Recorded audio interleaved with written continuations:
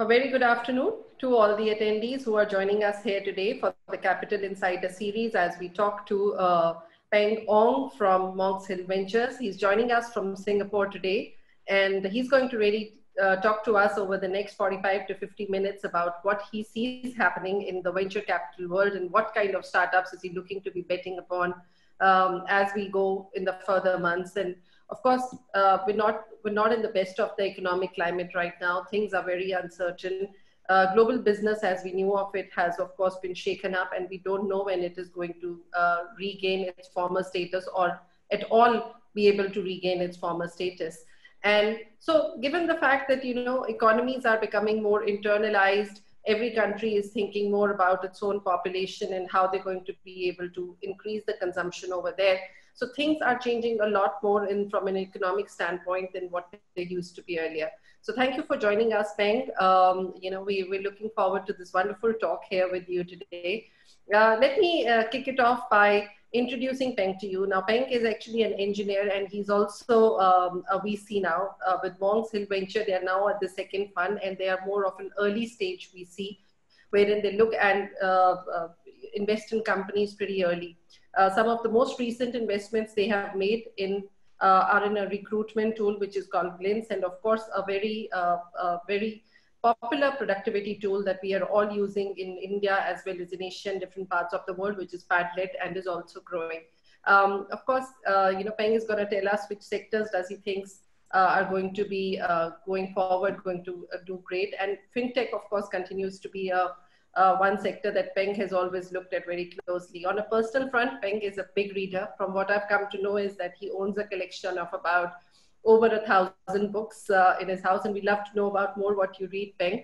But let me start off the first question by asking you this, that today, while I understand that economies today are very different and, businesses are looking very different from when we started the year 2020, but what do you think has changed in consumer behavior in terms of what is it that societies today are looking forward to buy? What is it that the consumer today who was looking to buy something else in 2020 when it started is thinking today? So how do you think consumer behavior has changed overall? How do you think societies are sort of rejigged overall?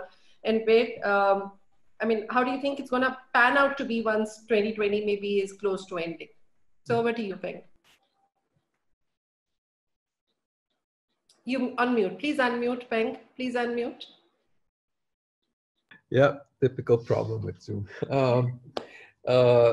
We did prepare some slides. Thanks, Ritu. We did prepare some slides. My hardworking team actually munched away at a whole bunch of stuff. So as I speak, I will switch over the slides with their help. And so, guys, if you could put on slide 3.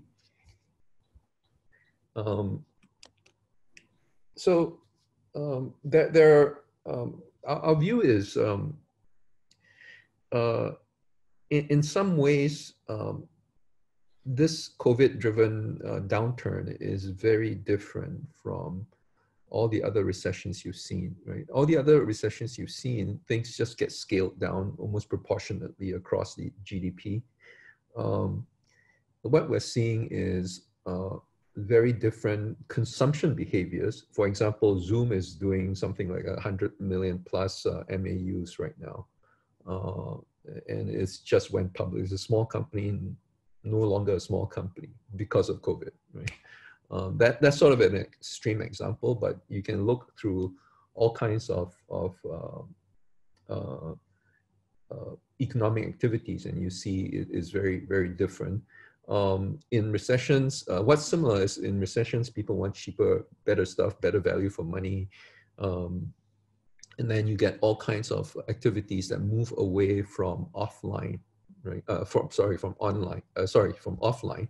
And one of my friends made the comment. He follows the U.S. markets a lot. He made the comment that we've been talking about the end of retail for the longest time, but COVID-19 basically was the last nail for U.S. retail.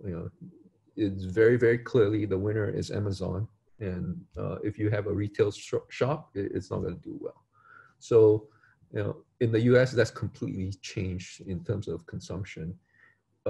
In our portfolio ourselves, we also see this kind of trending. For example, despite the fact that the whole of Philippines shut down during the first few months of COVID, the Ninja Van, which is our last mile logistics company, it grew its business year on year in some almost doubling it, right? In some very tremendous numbers, simply because people are just buying things online a lot more now.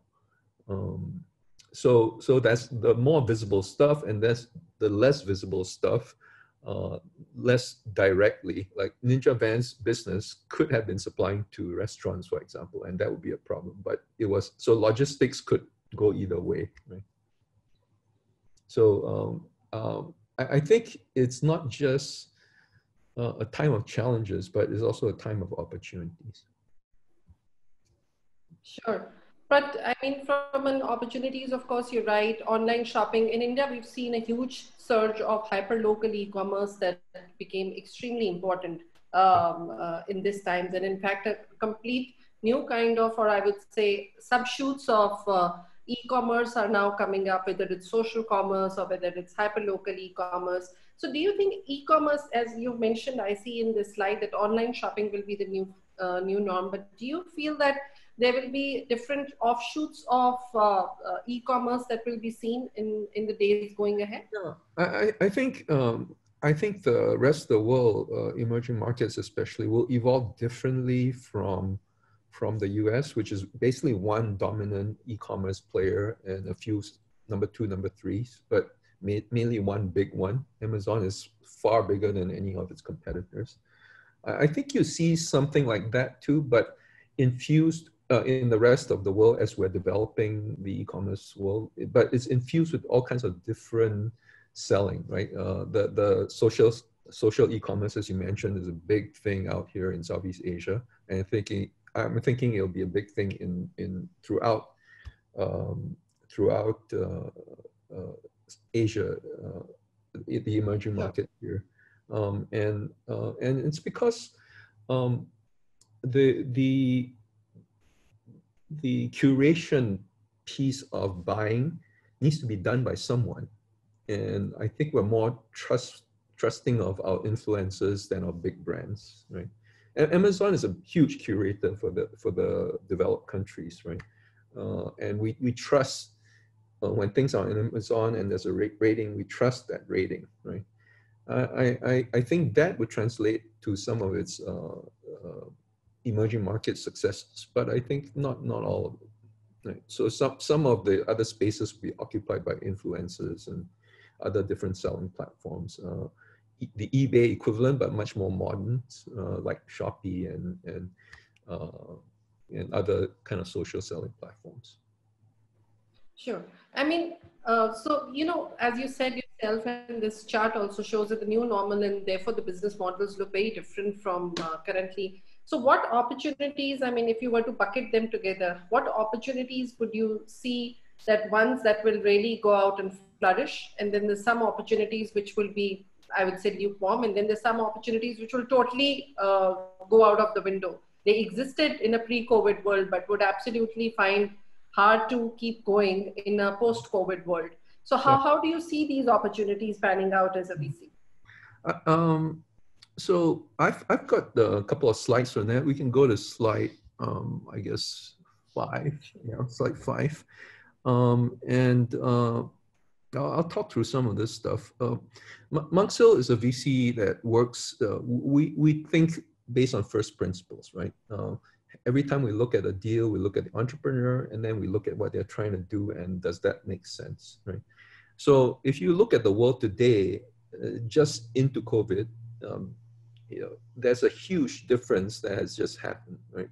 There you can see there's a bunch of companies that are benefiting clearly from the COVID situation everywhere. We've mentioned some of them, but others include online education, healthcare systems, digital entertainment. Content is going crazy right now, right? So a lot of my friends with content businesses are seeing upticks of like 10% a month, 20% a month in revenues. And then you've got a whole bunch of businesses that are very clearly in trouble, right? If you're in the travel business, in the hotel business, anything that's live, the restaurants, all around that, you're in trouble, right? People have not gone out, let alone flying for other country, from country to country. So you notice that. Oh, but by the way, the next slide is going to make you think a little bit about, I think, what challenges, how unpredictable the world is going to be given the situation right now. The flying from country to country, even just thinking about what's going to happen about that around that over the next 6 months, 12 months, 18 months, we don't even know, right? So if you're in the travel business, if you're in the hotel business, for example, you got to think seriously about one major thing: runway, right? How are you going to survive through this thing, right? Because you're not getting any revenues right now, and any way you pivot, your revenues is going to be minimal. Some of the companies, some of the travel companies are pivoting to domestic travel because you can still do domestic travel, but domestic travel is only a fraction of international travel. So almost whatever you do is hard, right? The hotels here might be housing COVID quarantines, right? So those pivots are not very interesting. And then that's what we call bucket D, right in the middle, which is the bulk of companies. If you meet some random company, it's probably in bucket B. And bucket B is companies that supply to either the bucket A's or the bucket C's. We call the B minuses the ones supplying to bucket C, and the B pluses the ones supplying to bucket A. Quite a huge difference between your outlook if you're one of these, right? B or B minus or B plus. And then there's a whole bunch, like a recruiting company we have that is bucket B neutral. They have both A customers and C customers. So this way of looking at things really helps you figure out what you need to do if you're one of these companies, or if your customers is one of these companies. Obviously, if you're bucket B neutral, you're going to focus on the bucket A companies, right? The bucket C companies are not going to be consuming your services. So how does that affect your lead gen, your approach to value proposition, to selling, etc.? So I think, and then there's a whole bunch of questions you can ask if you're a bucket A company in terms of what happens when people have figured out how to survive COVID, economy starts getting back to the new norm. Can you start new habits that will keep your revenues high post-COVID, right? Those are the strategic questions. Can you pick up great hires, great teams along the way as you build great teams along the way as you build out, take advantage of your good luck, basically. I talk about this, which bucket you're in based on luck, right? You go to battle, you're standing there, and if you're in the wrong bucket, you get shot, right?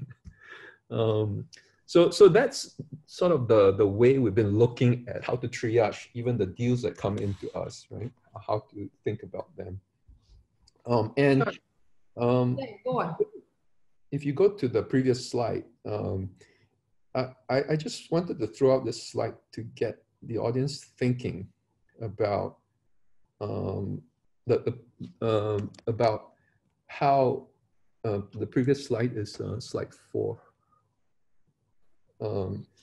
How to get the audience thinking about how to think through what's going to happen in the next 6 months, 12 months, 18 months. This is the first time in the world, I think, where we actually don't know what's going to happen. There's so many things that will affect the economy and how the economy evolves over the next, I would say 12 to 24 months, that there is no easy way to predict.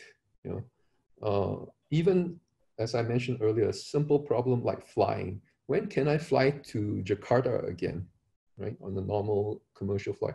What would be the pricing on flying? Even the pricing on flying is going to go up very significantly because the routes are going to be so restricted, right? And the number of people traveling is going to be restricted. So you won't be able to get these $500 deals to London anymore, right?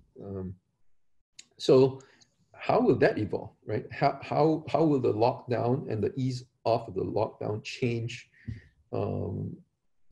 change how countries behave? You know, infection rates, vaccination, all those things come in play as to how our economy will unfold. So from the first principles thinking, you're in trouble, right? Because you cannot reason your way through this because there's no predictability in what's going to happen.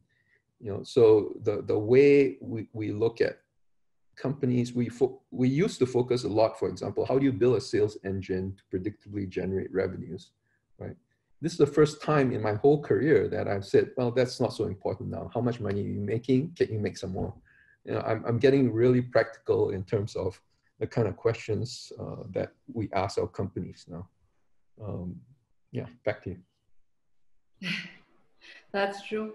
I think, yeah, you're right. Predictability right now is it's certainly gone down the hill in terms of understanding what could probably be the next next achievable target to put forward to yourself and to your teams and startups that you're working with.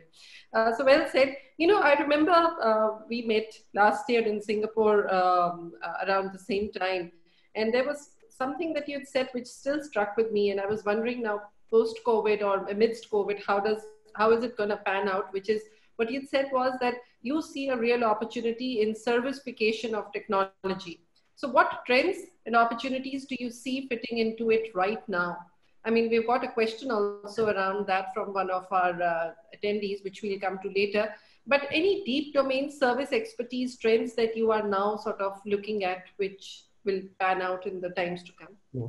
Let me start off with a simple definition of technification of the service industry. Right?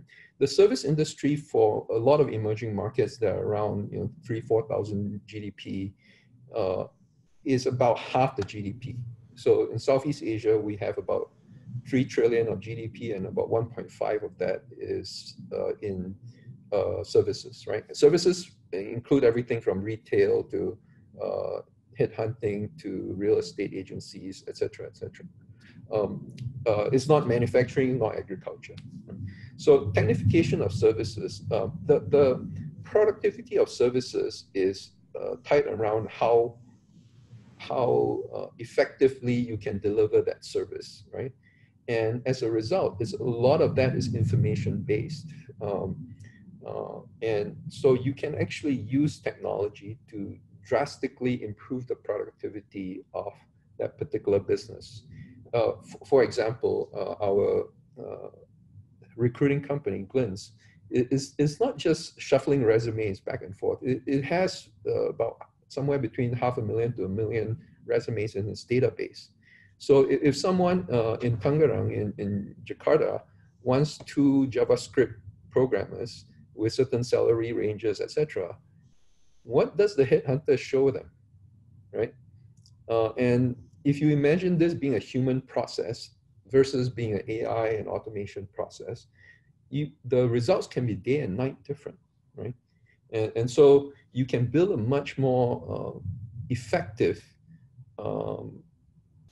recruiting company if a lot of what you have is technology-based. You still need the humans there to work with the clients, to work with the candidates, etc. But they can be super, super productive because of that. So that's what we mean by technification, right?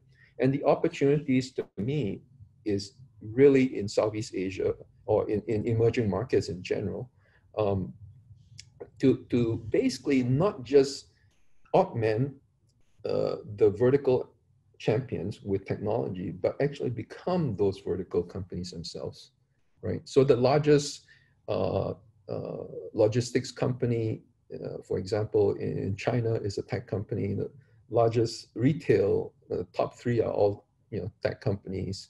And you can go on banking, finance, they're all tech companies in China now. Technification is over in China. Well, not over, but has run its course in China, and all the huge, China has about 5.5 trillion in GDP in services. All the top ones, or a large number of top ones, are all tech companies. So that's going to happen in India. That's going to happen in Southeast Asia. It's going to happen in South America, right? And I think COVID hasn't changed that. I think COVID, in fact, because of the crunch in the economy, is going to get that to happen faster, right? For example, well, I'll go back to logistics as an example that could be useful. Ninja Van today delivers about around 1 million parcels a day. I don't have the latest numbers, but it's around thereabouts. And they do so with about the cost of $1 per parcel, right? It's about as efficient as you can get given the geographies in our region, right?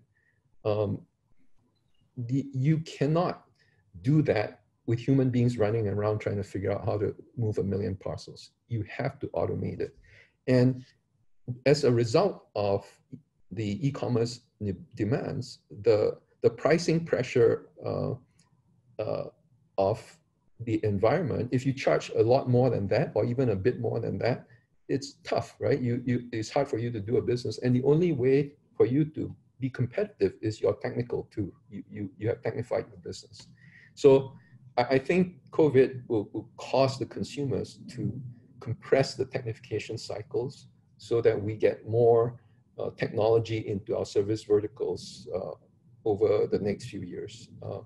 And you asked for some deep expertise. I think what's going to happen is the service vertical champions you see over the next, I would say, 2-3 years, they'll come out. You're going to see unicorns across all these different places.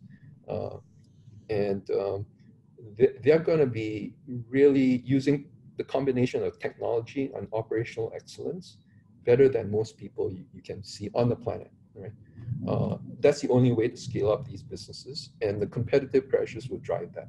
So we're even more gung-ho about trying to find companies that are really good at technification in their verticals.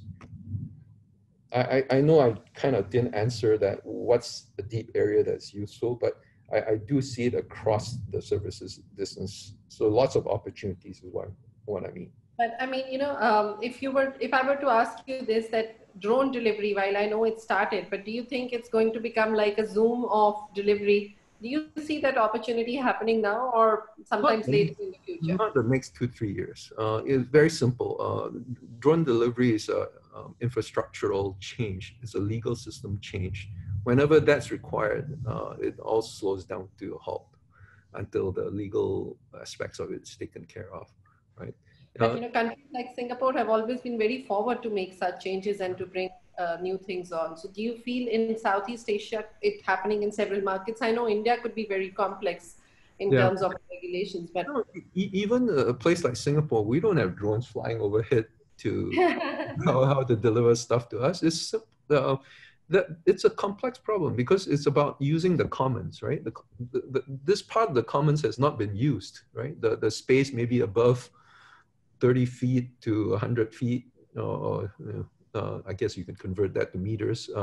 But we don't know what the impact of it if we start using that, and what if the drones fail and smash into somebody, all these questions, how good they are and not causing problems.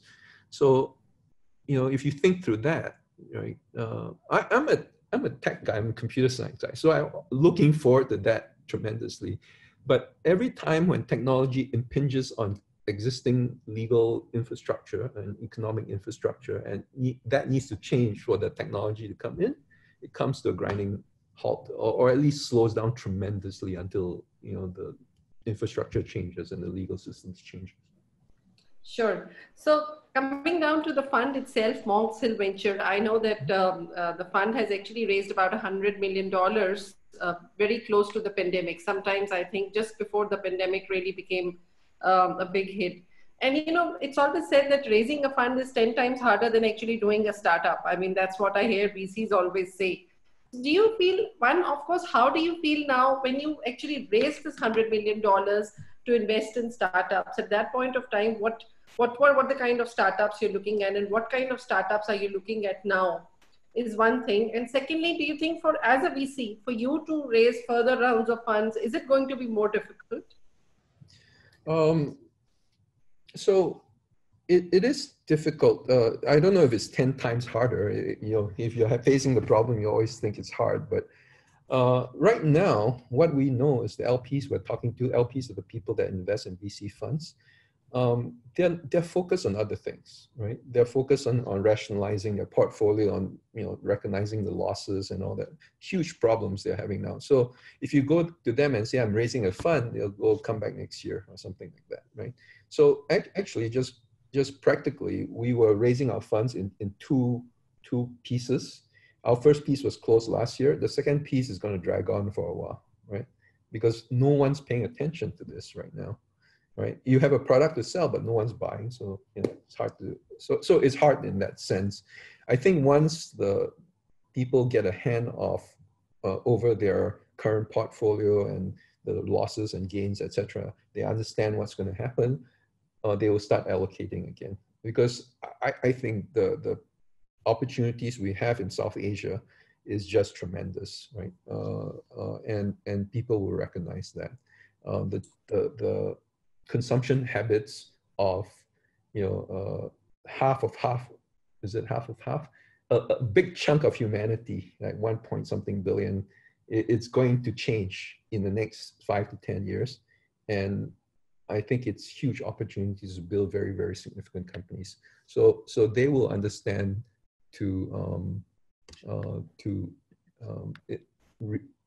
resume their investment, right, at some point. The LPs will. So I'm not sure if I answered all your question, all parts of your question there. Did I miss? Yeah, so the second part of it was that, I mean, when you raised the fund, there were some kind of startups you wanted to put money in. Are you still looking to put your monies into as a fund in similar kind of startups, or is it now you're thinking differently about the startups you want to invest? Well, let's go to slide 8. And I'll talk you through how we're thinking about investing. Again, first principles is still first principles, but slide 8 sort of describes roughly how we look at companies, right? We do about 3 to 6 deals a year. We're not a rapid fire investor, so we will still maintain that, and we've still maintained that, right?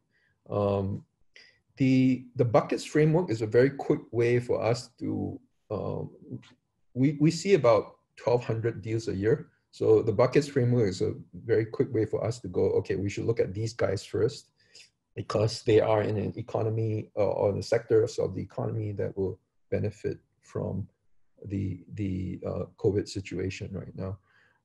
And very importantly, we've had, less so now, but we've had companies come up to us and say, we need $1 million or $2 million to survive. And we basically don't fund survival, right? To extend the runway, we fund growth, right? If you are in one of the bucket C, if you're one of the bucket C players, it's really hard for us to justify in investing. So any changes pre-COVID to post-COVID is around this, right? Around this view of life, around the buckets view of life, and the funding for growth kind of view of life.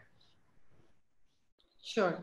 Another question that I have for you is that in your existing portfolio of startups, what is it that you have told them to do things differently? I mean, startups we know have been historically been growing through a lot of burn, reaching out to customers with a lot of spending, particularly when you look at consumer tech startups. I mean, the burn that they have to reach out or to get the customers on board is very large.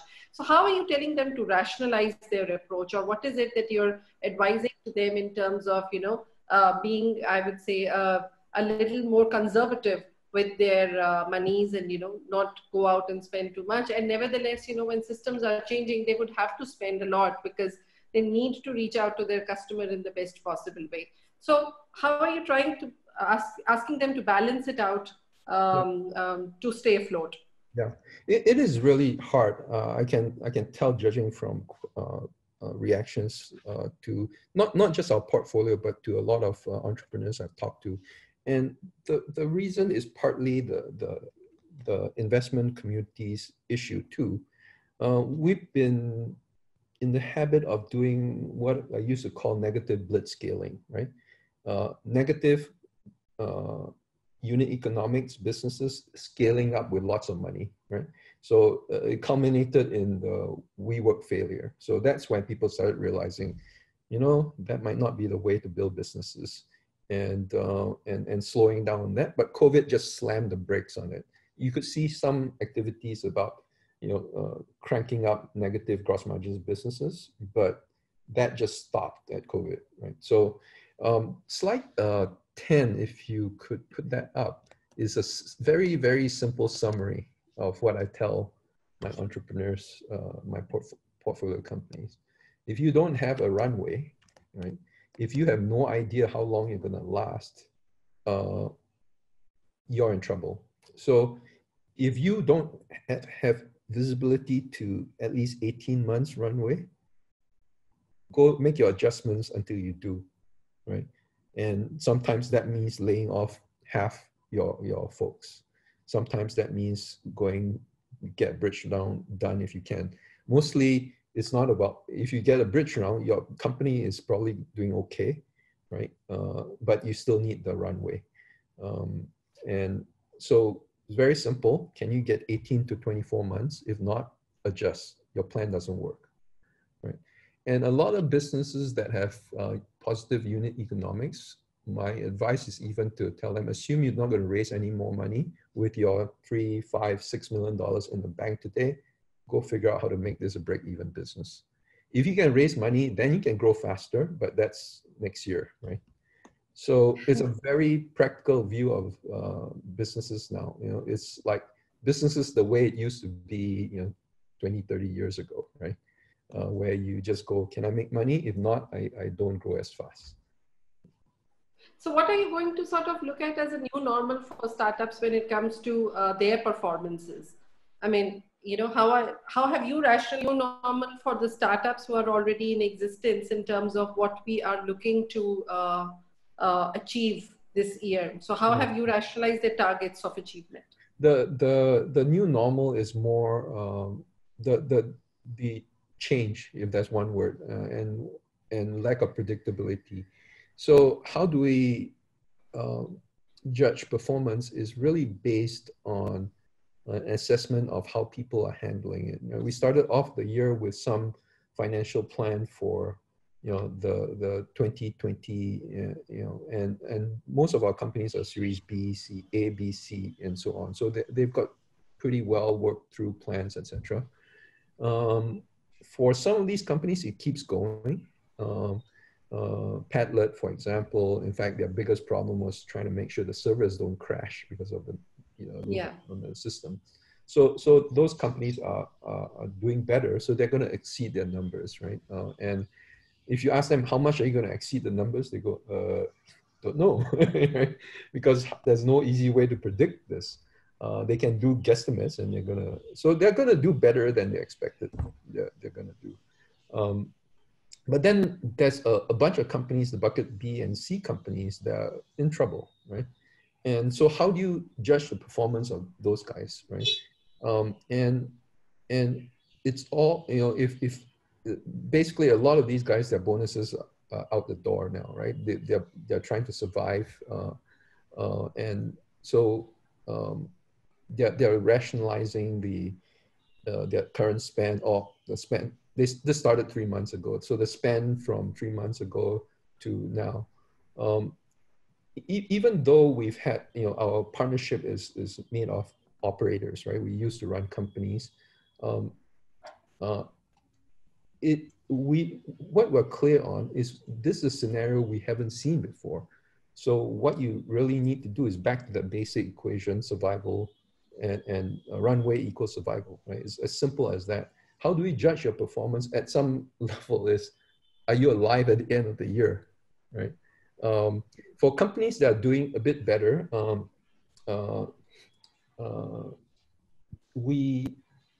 for example, we've got an online education company called ELSA.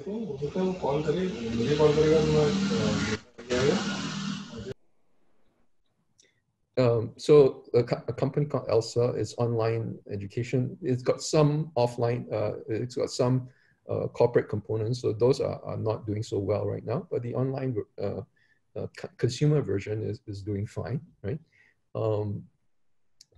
So we're not expecting huge misses in numbers for that one, but there's a whole bunch of businesses with B2C components that are just not, the B2C components are just not working right now because of various reasons. The lending business, for example, B2C, the banks are not, the lead gen for the banks is just not happening. The banks are not lending, right?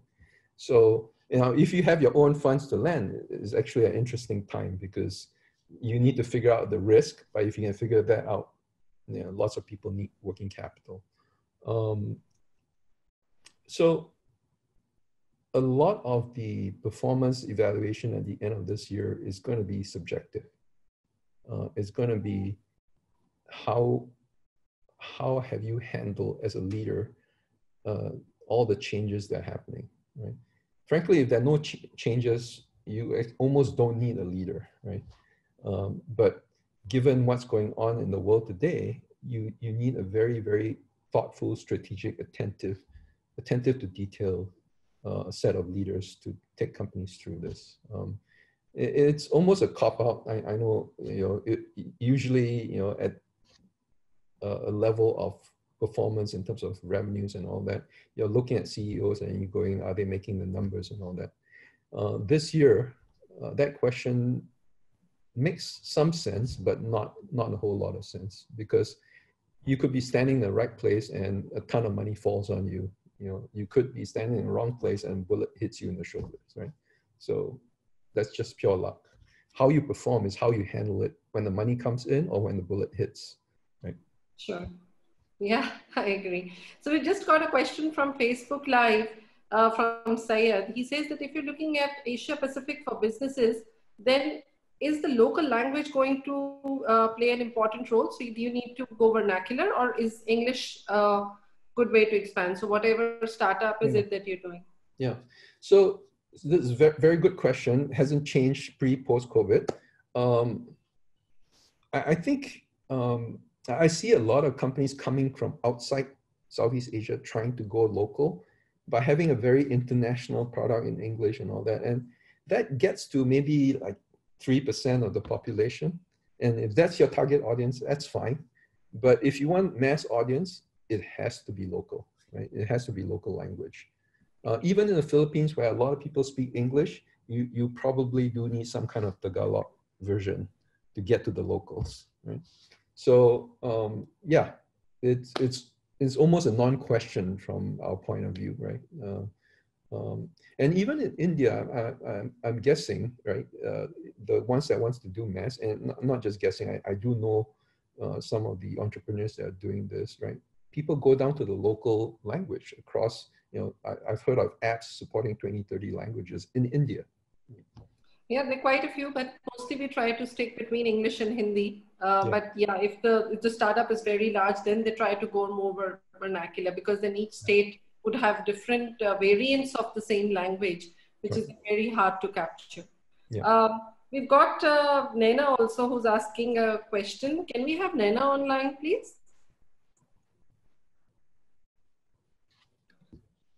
Naina, can you ask your question, please?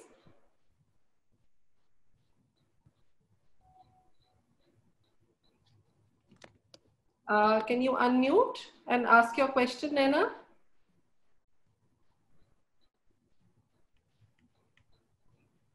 Okay, though she's online, but she's not able to ask a question. So I'm asking on her behalf. Do you think startups should think of international expansion right now, or should they wait? First of all, how are you going to go international? You can't even get a plane to fly to somewhere else. So, so just very practically, just make sure you've got a solid revenue stream where you are right now. Wait until some of this travel stuff unfolds before you think about international, right? How are you going to find a partner to run the business locally, right? You won't have met anyone local. You won't have any sense, unless you've been to the target country or city, you won't have any sense of how it works there, right? So, but even that's true for a digital business? To some extent. To some extent. I've been involved in lots of digital businesses, content businesses that have localized, and almost invariably you need a local team, even if it's a small number of people, to tell you if what you're doing matches the local culture, transaction requirements, etc. Compliance, right? There's the laws around what you can do and what you cannot do. So I would say you'll be very brave if you were to go international today. And I also assume you're doing really, really well in your local business, right? So if you're doing really, really well in your local business, why not do even better and make sure you corner that market locally, right? And then worry about going international when you can actually do it. Sure. We had a question earlier, which was from Ayush, and he asked that, he's looking to do a healthcare app for, let's say, within India, if it was more rural economies. Yeah. Now, given the fact that the audience might not be that literate, does it make sense to have an app, or should there be another way to go out and address their problems, which are healthcare problems? Yeah, I think that's a very generic question on an issue that is very specific. I don't think there's a generic answer to that, even for India. I think certain parts of the economy in India are kind of tech savvy, even not necessarily the high end, but the middle class to lower middle are reasonably tech savvy and can provide services online. Same here in Jakarta, in the Philippines, in Vietnam. And then there are some other region, the GDP per capita could be about the same, and they just don't, when it comes to healthcare, they go to look for their doctors. Again, you can look at this technification. Can you 5x the productivity of that kind of business you're in? If you think you can, then you have a chance. It's tough to do that now for healthcare specifically, because you need to go recruit all these doctors to be part of the system. And that's not clear. You can do it now versus if you had done this a year ago, then you'd be in reasonable shape, right? All the telemedicine companies are doing okay right now. So sure. Quick answer is if you can get to your suppliers, i.e. the doctors, the healthcare providers, easily at this point because of your connections, etc., then it might be a reasonable business to try. Right? If not, it's going to be really tough.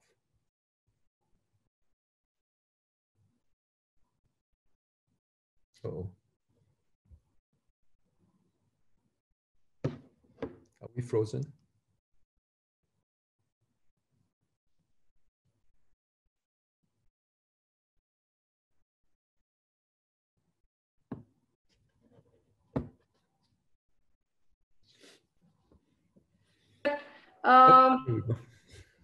So okay. I missed the last 2 minutes. Okay, sorry about that. So one of the questions is that, the businesses that were probably not meant or not there for the digital economy, they don't even update their static websites. Their websites continue to remain static. So, what is your advice to such people, particularly given the pandemic and, how businesses are going to pave out?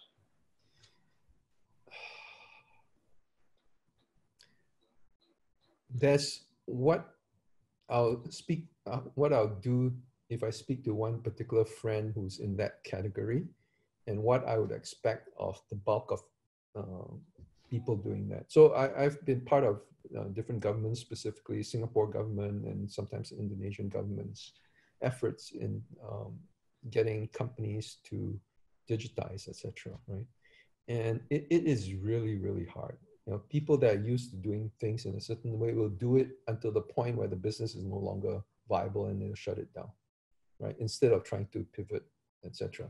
So for the bulk, I think the companies that are doing what they're doing sort of technically, digitally deficient ways of deficient strategies are not going to change that much for the bulk, right?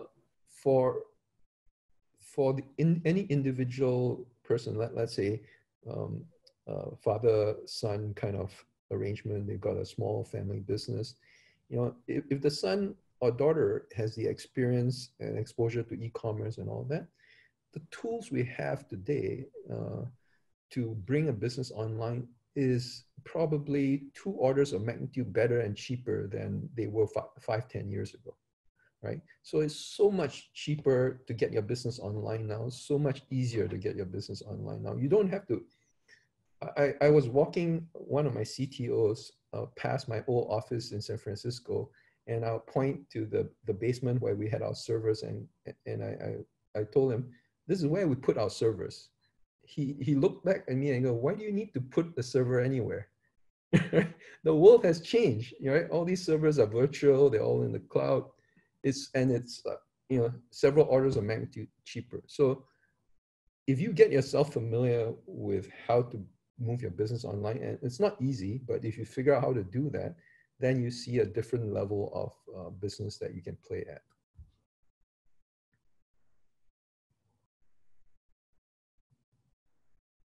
Uh-oh, did I get cut off again?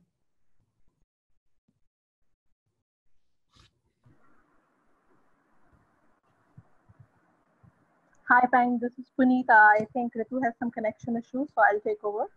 Okay. Hi. Go ahead, Punita. So, Peng, I have a question here. Since you raised your second fund, so the target markets for you are going to be the same, or with this second fund, the startups that you are looking at will be from some new target markets? Any insight that you could share? No, Fund 2 is exactly the same as Fund 1, just larger. We're targeting Southeast Asia cities, companies from Southeast Asia, from Vietnam to Thailand to Indonesia to Philippines, etc. So it's going to be the same markets yes. again? Yeah. Okay, sure. Sure. So another question that we've got, it's a bit technical thing, but it says that, just a second, I'll read it out to you. Says something like, how about cheap satellite servers, big storage memory synthesis that has a tighter orbit? Okay, basically, so I'm a geek, so these are good questions. The way I'll answer it is first world versus emerging markets investing. So I spent the bulk of my career in the US in Silicon Valley as an entrepreneur and engineer. And then I spent about 5 years in China, and now so far about 6-7 years back in Southeast Asia. I'm from Singapore. And there is a very marked difference between investing in developed countries and emerging markets. And that is how we focus on technology. It's a very simple thing. In the Valley, we do a lot in terms of thinking about how to build technology and how to sell technology, right? And that's how we create a lot of value. In emerging markets where the GDP is, I don't know, less than 5,000 and growing, we focus a lot on how to make the economy a lot more efficient than it is, right? And China is one of the best examples of that. You know, China probably has the most efficient services sector now because of all the competition and all the investments that went into tech companies the last 10 years, right? And I think that's going to happen in Southeast Asia. So there is no right or wrong answer as to should I go do, you know, satellites and all these high tech stuff, right? My partner Koi is a PhD in electrical engineering. I have a graduate degree in computer science, so I really appreciate that stuff and how it can change the world. And without that, we won't have the server farms, we don't have the global communications, et cetera, that enables all the stuff happening on the ground now to make our services more efficient. But in the end, if you're an investor, the biggest opportunities in emerging markets is they're not the tech deals, right? The tech deals meaning the tech companies selling tech. They are the tech services deals, the tech companies providing services that can grow to tens of billions in revenues. Try to grow try to sell technology and grow that to be tens of billions. It's really hard, right? I think what you do, what you choose to do depends on where your passions are. There is no right or wrong answer to that. And do we look at satellite deals? Do we look at pure tech deals? Do we look at AV deals? Yeah, we do look at all that stuff, but in the end, we invest in the services deals. Sure. You know, as we're approaching towards the end of the interview, would love to know what you are reading these days. We know that you read a lot and you have not big collection of books. So what is it that you're sort of focusing on? What are you reading about these days? Yeah. Believe it or not, I try not to read too many business books these days. So what are you reading then? A lot of sci-fi. I'm going back to my roots. I think sci-fi makes your mind be a little bit more flexible in terms of what's possible. Not just in terms of technology, but in terms of how human societies are configured, etc. Right?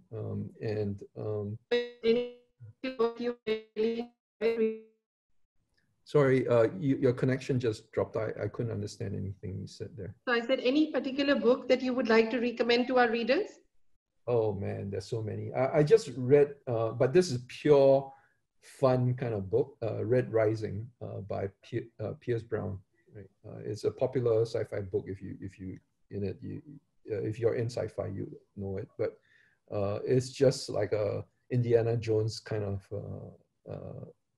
book. It's just lots of action. It also has some philosophical questions about, society and how meritocratic you want it to be, etc. So very little to do with startups. Well, maybe that's got something to do with startups, the meritocratic system. But yeah, so I don't know if that's helpful.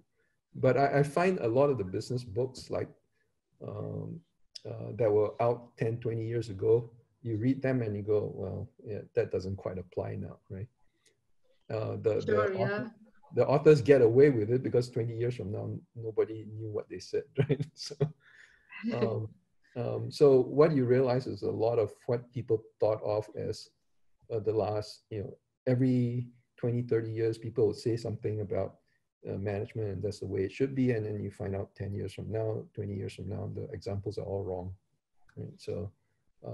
So I tend to get more first principles. I do read articles, obviously, about the latest way people are thinking about virality, about engagement, etc., but not books. Sure. And somebody is asking here that any specific reason why you're not reading business books? Oh, I just explained that. Because a lot of big books become obsolete within 20 years, or what they're saying was actually wrong. They say these are the key success factors for this company, and then 3-5 years later the company is dead, right? Yeah. So I think we need to get more rigorous. I do read the books that are more quantitative, that show numbers that drive certain things, but those tend to be in articles as opposed to books, I guess. My final question to you is that I have been talking to a lot of startups recently who have got a model which is around really building digital avatars, whether they are event companies, virtual event companies, or they're essentially social social companies which want to build a platform where I called one of them actually a Roblox of adults, or Roblox for elder people. So, I mean, do you really feel these models, given the fact that we are so much online, these could be workable in the coming times? I guess the answer to that question specifically will depend on what the entrepreneurs are doing with the ideas. So I see virtual events is one that I have seen. Yeah. And the second one is more really about socially hanging out with your friends and so things like those. At least 3 of them I came across within the last 15 days itself. So, yeah. I mean, it's almost looking like a trend. Yeah, well, we find trends and we go after them, right? So given the geopolitical situation that's going on in the world, China, US, and even like Brexit and all that stuff, there is, I think, an opportunity to knit the world together in a different way, right? From the geopolitical situation. So I do believe, and COVID is sort of driving that a little bit, right? I do believe there are ways for governments outside of those big players to get together to figure out ways for us to be more seamless across borders, right? Can a doctor in Mumbai service me when I'm sitting in Jakarta, right? And actually, the easy answer is yes, but it might not be legal where I am, right? In fact, in Indonesia, if you're not careful practicing medicine there, you could end up in jail if you don't have a license, right? So can we build a world that's more glued together virtually as opposed through geopolitical lines, right? And I think the answer is yes. I think we're starting to see it, right? Zoom is a American company owned by a Chinese national, or started by a Chinese national. You've got all kinds of interesting solutions that are created by people from all over the world that sort of knit people together, right? From e-commerce, I don't mean like Amazon. I mean things like Shopee. That's more local, right? To content and social platforms, right? They're knitting together hundreds of millions of people from different walks of life. I've got a friend who started Smule about 15 years ago, Sonic Mule, right? It's got 100 over million MAUs of people playing music to each other across the world, right? They're singing karaoke or they're playing a musical instrument. Yeah, I didn't think that was possible 15 years ago when he started the company. But I think the world is going to be knit together in ways we will find hard to imagine today. I was watching a summary on Star Trek. No, it was on Stargate. I'm a sci-fi fan. And it was summarizing the 9 years of Stargate. And it was saying the first episode had showed on Showtime and had an audience of like 1.3, 1.4 million people, which was a huge number. Today, we look at 1.4 million and go, okay, that's a rounding error, right? We just look at audiences very, very differently now. YouTube videos, typically get to more than that, just one YouTube episode, right? On a regular basis, the top YouTubers. And it's not unusual to have 10 million viewers, etc. So I do believe that the worlds we live in will become virtual in ways we find hard to imagine today. And I hope actually the governments will enable that, because I think that's the way to unlock some of the blockages that's happening on the high end, right? The big companies having difficulties. We should figure out other channels that we can communicate with beyond the geopolitical ones. So that's my intellectual high-level answer to that question. No, I think you're right. And I think one of the biggest takeaways I've had from this talk with you is that, we need to, while it's one thing to look at trends, but really it's better to look into more science and see what problems could be, or how problems could be faced differently, instead of looking at business trends all the time. So I think That's a unique approach to look at things. And probably for a lot of people who are engineers or have a big interest in science, they can solutions which are otherwise very hard. Thank you very much, Peng, for talking to us. I really appreciate your giving us this hour and taking and helping